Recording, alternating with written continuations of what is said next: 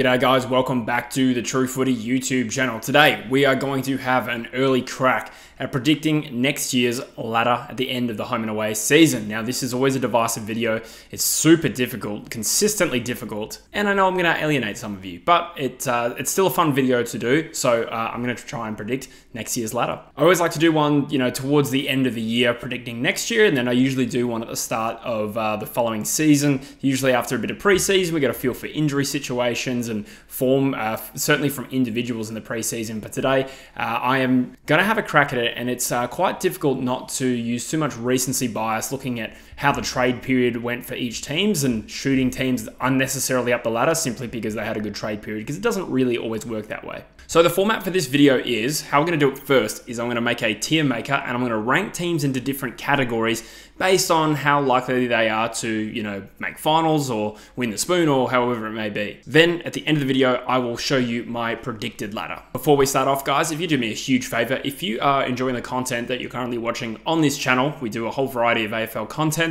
If you could consider subscribing to the channel, that would be much appreciated. I was sifting through my analytics and a stat told me that 37,000 people who watched a video in the last 28 days came back and watched another video. So I appreciate that, but considering I only have 23,000 subscribers, that means that there's a whole bunch of you who watch the content that haven't hit subscribe. Now, I'll be honest, recently I realized that there is a lot of channels that I watch that I never actually hit subscribe to just because I was being absent-minded. But as a content creator myself, I should know that it actually does help the channel a lot in terms of boosting it in the algorithm, etc. So if you are one of those people who does enjoy the content, if you could subscribe, that would be much appreciated. All right, without further ado, let's crack into this tier maker first. This will set the framework for my ladder prediction overall. It's not going to look exactly the same as the tier maker, but I thought it would be helpful to at least group teams together. So I've got the categories of top contenders, outside contenders, finals chances, outside finals chances, and bottom four likely. So this is always tricky. So let's start with, obviously we'll start with the top contenders. To be honest, I'll probably have Brisbane and Collingwood alone in this section because they're the only two that I can make a really strong case, at least in my mind, that they're going to be there again next year. I think both teams' list demographics suggest that they will be there again. They're both pretty consistent. Collingwood, again, with the amount of talent they have on the list, equally the Brisbane Lions, who are such a good home and away team. I feel like these guys probably do make the top two. Will they make the grand final again? Not necessarily, but when you look at the prelims and see how Melbourne and Port did out of that top four, I feel like there is a comfortable gap there. So I've got two main top contenders. Let's go bottom four likely and just nudge my team West Coast, and I'm going to put North Melbourne in here again, just simply because the gap between those two teams and the third worst team this year, or at least third last team in Hawthorn, was so significant that even if you make a strong case for both teams improving, which I'm expecting and hoping obviously for the Eagles, there's still a fair bit of ground to make up to not only finish outside the bottom two, but the bottom four. So we'll start there. I think that's a fair framework. The outside contenders. Okay. So Carlton is one team that comes to mind. I think they really arrived this year in the way they ended the season and get relatively close to a grand final in the way they did. They won 2 finals.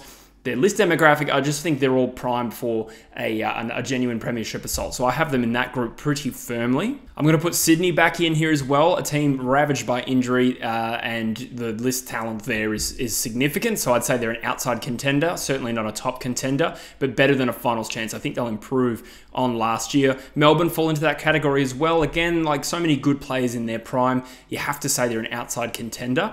Port Adelaide also probably, I mean, they made the top four, and, but for one slip up in 2022 where they missed the finals, they were also top 2 the previous 2 years. And so, I think it's fair to categorize them in that, and considering so many of their best players are still in their prime. Finals chances, probably the one that steps up to me is Adelaide. Obviously didn't make the finals this year, but it was kind of a controversial situation there. Obviously, they probably should have made finals, but I think they're going to be, they're on an upwards incline for sure. So I'd say finals chances as a minimum.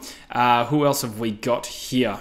I'm going to put Geelong in finals chances. I think they exceed that of being an outside finals chance. I think this year was a bit of a blip on the radar, and I think they've still got so much firepower that you have to consider them at least a good finals chance. I mean, they were a fair way off it this year, to be fair, but a big gap between their best and worst means that if they just improve their worst performances, they will improve. I think the window of them genuinely being a premiership contender is probably over, but the finals is still quite doable for them. GWS, I'd say finals chances. Maybe you could elevate them into outside contender. For me, I think they're a team that's very likely to play finals. I just think they're a little bit top heavy. Their list isn't quite there for a genuine premiership assault, and that's why I don't think they're there quite as an outside contender. Even though they beat Port Adelaide, I think they're just kind of a good finals team with a lot of heart, but that's different to putting away a full home and away season. So St Kilda naturally are a finals chance. I think that is a team that has recruited well, both through the draft and trade period over the last few years. I've been doing my redraft series alongside all the other regular content, and the youth that they've been adding, adding some outside pace this year as well with Liam Henry. The fact that they came 6th this year, I think it would be disrespectful to say outside finals chance. But again, I don't see the top end talent getting them to being a genuine top end contender either. Hawthorn probably qualify as an outside finals chance. Again, they're just a little bit raw, and they did finish 3rd last, to be fair, as well. You could see them jumping up. I think they consolidated their depth well with some off-season moves, but I don't think it's going to be enough for them to really elevate into what should be a competitive top 8. There's some good teams ahead of them. I say outside finals chance, but I see the potential. And I'll apply that logic as well to Fremantle because, again, they fell off a cliff to a large extent this year.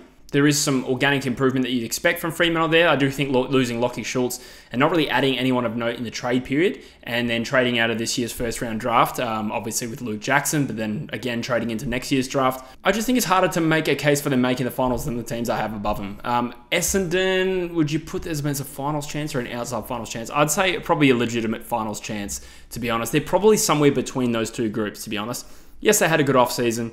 Did they add anyone of real note? Well, that remains to be seen if Ben Mackay or Xavier Dersma really come on, Jade Gresham. There's potential there, but perhaps I'm being a little bit generous there. It's more out of faith of Brad Scott. I actually think he's a pretty savvy coach. I'm going to put Gold Coast as a finals chance as well under Damien Hardwick.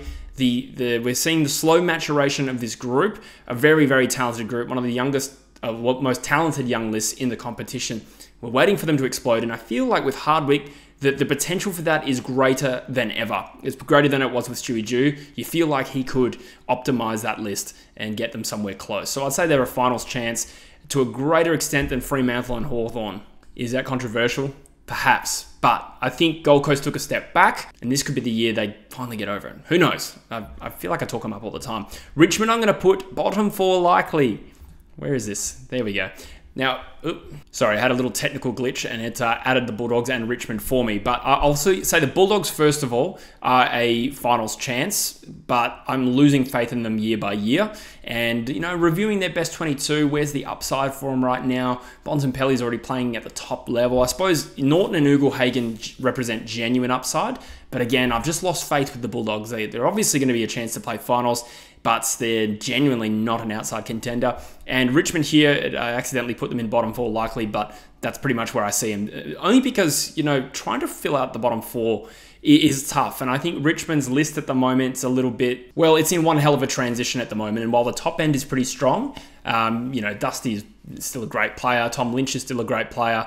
The cliff could be coming for someone like a Dusty this year, who knows? But it is top heavy, and it's a new coach with a new project this year, and I just see them struggling. And so I think they're likely to finish in the bottom 4. You could say outside finals chance. I really don't think so, to be honest. I could be wrong. That could make me look silly. Okay, so that is the tier maker portion of the video. Now, let's track into trying to plot it in order. And it's going to be slightly different to what you saw because I'm going to pick a few roughies. Okay, so my top 4. Sorry guys, I'm just going to pause the video there for one moment to bring you an important message from Drewzy's Athlete Academy. Now, as we wrap up the 2023 season, it's time to map out your goals for next season. Now, if you're a young footballer or general athlete, actually, your coach may have highlighted areas for improvement going into next year, such as adding muscle mass, improving your running ability, or enhancing your explosiveness. Now, you probably know where you roughly want to be by the end of preseason, but you're probably unsure about the most effective way to get there. Now, helpfully, Drewzy has 3 years experience working with elite level footballers. As a result, he's learned and applied strength and conditioning strategies that will help deliver concrete results. Now, these results that you're going to get go beyond just mere numbers. as, you know, superficial stuff like increasing your bench press or trimming a couple of seconds off your 2km time trial. The methods that you get through the Drewzy's Athlete Academy are actually tailored to your specific needs as an athlete. Now, beyond these superficial quantifiable gains, the feedback that the athletes at Drewzy's Athlete Academy often give are that their training has actually translating in their game going to another level. Some of the feedback has been that people are able to tackle with more force or confidently break away from contests. They're able to kick further and being stronger in marking contests. Now, you know where you want to be by the end of pre-season. Drewzy has the experience and knowledge and results to get you where you want to be. Now, there's a limited time offer through Drewzy's Athlete Academy where there are 10 different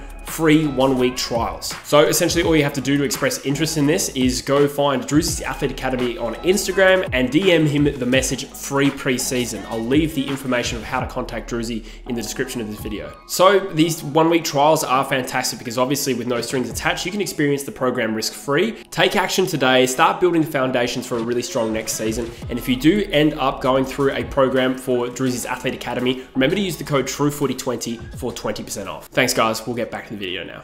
I've got the Brisbane Lions claiming their first minor premiership with this particular group, I think. I think the highest they finished is second. I think they're just such a good, consistent home and away side, and there's going to see some organic improvement for some good young players they've had coming up. I think they'll win enough games to claim the minor premiership, and Collingwood will be neck and neck with them. I just think both of those sides don't look like capable of a drop-off at the moment. Carlton and Sydney round up my top 4. I think Carlton have arrived, like I talked about. They've got so much firepower at the moment. This is their time. This is the start of a window, potentially. I'm big on them. They've also had pretty bad injuries the last couple of years. When you look into the stats, they've actually missed a lot of games through injury, so there's still upside there. Likewise, Sydney, they've reinforced their depth with some best 22 players, you know, Grundy and Taylor Adams, to name a couple, but we know that they're a strong team underlying what we saw in 2023, which was, you know, a backline that was absolutely decimated. So they'll round out my top 4. Then I'll group the next 3 together. I've got the 2 South Australian sides. Adelaide, my big bolter at the moment. They're on an exciting trajectory, really exciting young youth. Great team to watch. I actually do like Adelaide, despite what gets said in the comments sometimes. Didn't strengthen so much in the offseason, but there's organic growth there. I suppose the question mark for them is, will Taylor Walker produce another great season this late into his career? I'm not sure. Port Adelaide and GWS are 6th and 7th.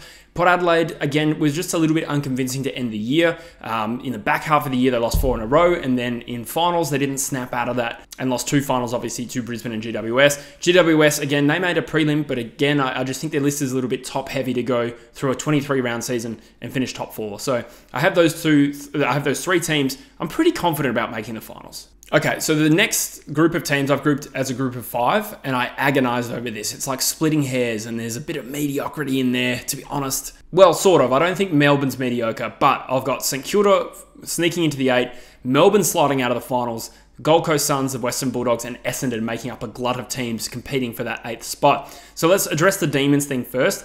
This is just a gut feel. I think their team is talented enough to win the premiership, hence why I put them as an outside contender. But if I had to pick a roughie, they seem like a team that could slide this year after 2 lackluster final series. It's more mental what we could see Melbourne slide. Not necessarily buying into things about culture or anything like that. I think they just might run out of steam for a year. But long term, they should still have a window that goes past this year. St Kilda sliding into the finals was one I am unsure about, to be honest. Only because, again, they ended the year in a pretty lackluster fashion. But I think they're well coached. I think they've got a good system. And that might just help them accumulate enough wins. And I think they've drafted well. They've got some good young talent on their list that can play roles at the current development level that they're at. It's still a slide from 6th to 8th, but I've got St Kilda sliding in. Gold Coast, I feel like we'll have one of those years where Hardwick makes them look amazing for half the season, and then we'll still see some customary bad performances. Maybe next year they explode, but first year under a new coach, I'm not sure if I'm going to bet on that. The Western Bulldogs, again, I just think that they're sliding a little bit. They're hard to bet on. They could make the finals. I don't think they could win the premiership at this rate. I think their list transition has probably ebbed the wrong way. You know, Jack McRae, for instance, Bailey Smith, they're not quite the same players they were a few years ago. Could they come back and be? Absolutely. But I'm not going to bet on them making finals, to be honest. They've lost a little bit of my faith. Essendon, again, this is a tough one. Could they make the finals? Yes. Not because I think their off-season recruits were so impactful to their best 22 that I think they're going to make finals. I do just respect Brad Scott as a coach that does seem to make his teams competitive. And if he can close the gap between Essendon's best and worst, they are a genuine chance for finals. That being said, Essendon can be notoriously disappointing when they have some expectation on them. So I've got Essendon in 12th, but I could see them as high as 8th. I will highlight as well that Essendon have had some pretty bad injuries too when you look at games lost to injury over the last couple of years. Carlton, Essendon, West Coast were the 3 names that I kept seeing. So again, there's some upside there, but they just lack a little bit of bite for me. Then the next 3, I think will cause a little bit of discontent in the comment section. This is a gross part of the ladder to put teams, but I've got Geelong, Fremantle and Hawthorn. So we'll try and unpack that. Geelong, I think, are genuinely a chance to play finals this year. But it's a little bit unpredictable. I think we saw a massive gap between their best and worst in 2023, and they're going through a bit of a transition. The firepower that still exists in that team is still significant, like Hawkins, Cameron, Stengel. They have the capacity to really get a hold of teams. You could see them, similar to this year, finish around this part of the ladder and like have a really good percentage. But I don't have the faith that they still have that hunger, and I think we might see them languish a bit. I don't think they're a premiership contender. If they finish 6th this year, I'm not going to be shocked, but I don't see them plummeting to the bottom 4 like other people do. Fremantle and Hawthorn, this was a tricky one. Again, Fremantle, I just think it's going to take a little bit of time. You know, there were some pretty disappointing performances in 23 and equally some very good performances from them. Still young, inconsistent. Can they make finals? I'd say they're an outside chance, hence my tier make. But again, losing Lockie Schulz, they've got some organic improvement because it is a young list that is probably on the verge of their prime, and I do believe that this is building somewhere, but I can't back them in this year. And Hawthorn I have just below. Again, another team that's still going to be speculative to make finals, only because I think there is still a big gap between their best and worst. At their best, they beat Collingwood. In the final round, they got smashed by Fremantle at the MCG. So I don't have the faith that Hawthorn can stick it together and win 13 to 14 games to make finals. If they finish a fair bit higher than this, I could see it, but I'll be surprised if they make finals. Respectfully, it's just a case that they're a little bit green. And finally, the bottom 3, we'll start with Richmond. I think they'll avoid the bottom 2. I don't think they're a real spoon contender, but I also think they're really a long shot to play finals as well because they still have some star power,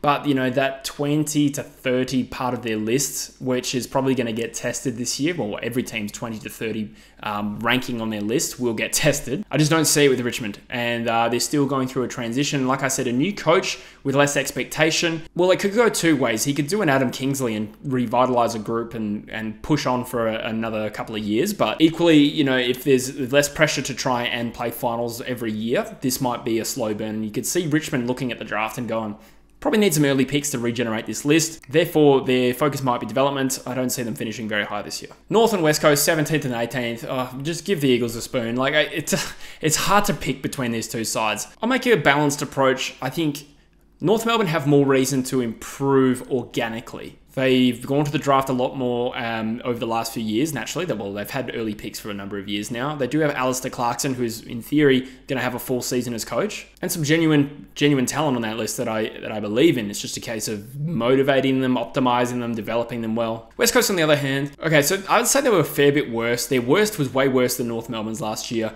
but they probably had more of an injury excuse. And that doesn't excuse some of the terrible performances, don't get me wrong. But statistically, the amount of injuries and games lost that West Coast copped meant that there was no stability throughout the year. And what I expect to happen is that they just close the gap and don't get annihilated so much. Please, God, no more. That being said, you know, I can make a case for either side improving and getting off the bottom 4. I feel pretty confident both of these sides will be bottom 2. And I think West Coast earns the spoon favoritism because of how bad they were at times last year. And of course, they won the spoon last year. So there you have it, guys. That is my crack at ranking the 18 teams.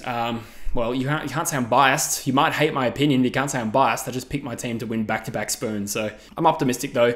This is hard. You know, I like there's so many teams here you can make a case for finishing way higher than you've actually got them. But every year there's teams that disappoint based on expectations. Someone's got to occupy those 13th, 14th, 15th spots on the ladder, and I could have it wrong. But this is just a little bit of fun. Let me know in the comments what you agree with, what you disagree with. Let's try and keep it civil. And as always, I appreciate your support on the channel. Subscribe to the channel if you haven't already, and I'll see you in the next video. Cheers.